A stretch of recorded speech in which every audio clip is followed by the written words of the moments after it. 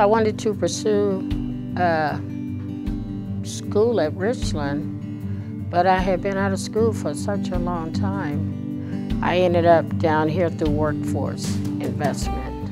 You know, they tested me and they felt like if I had went to Richland, I would have had to do all the math classes from the beginning. So they sent me down here, and I think I've been down here for almost 2.5 years through Project Reed. I started from the beginning all the way up to geometry.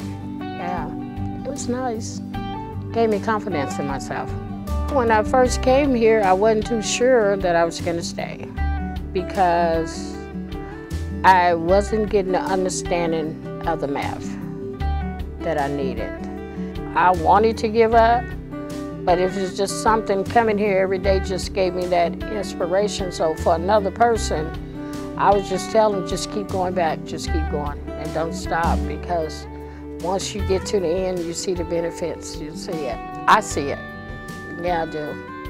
I see myself with all this knowledge of the math and stuff that I have learned here, and the people that stuck with me and didn't give up on me.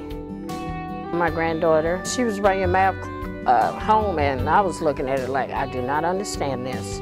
So now I'm able to help her with, you know, for comprehending the reading and the word problems and looking for different keywords and stuff to help her understand it better. And a lot of times we work together on our math together. I completed Project Reed to let me know if I stick with something, I can do it. I just want to say thank you. I just got a lot of gratitude for them, because they seen something in me that I didn't see in myself at first, and that was that confidence they gave me, and that changing my self-esteem, and just, I feel pretty good about it. I do. My name is Wabanya Smith, and my life has changed because of Project Reed.